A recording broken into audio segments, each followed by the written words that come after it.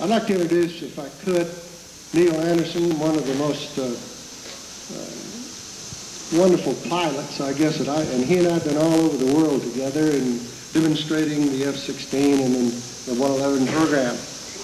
Neil has flown now some 200, and he's 52 or 54, 254 different types of airplanes.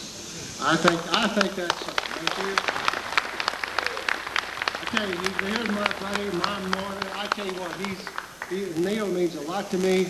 You can't imagine how much he's done for the B-36 and for the Aviation Heritage Association.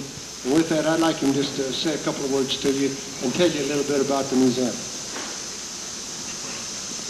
Hey, thanks, Bill. And I'd like to add my welcome to all of you to be here. As a fighter pilot, I guess I can be as irreverent as anybody else and politically incorrect. So I need to tell you about our wonderful president and the Pope dying and going to heaven. They went to heaven and they saw St. Peter there, and St. Peter says, "I'm sorry, but the rules are only one VIP per day." And the Pope, being the gentleman that he is, says, "Well, Mr. Clinton, you're the president. Why don't you go on in today and I'll come back tomorrow?" So the president, being that he is, well, certainly I'll go on in.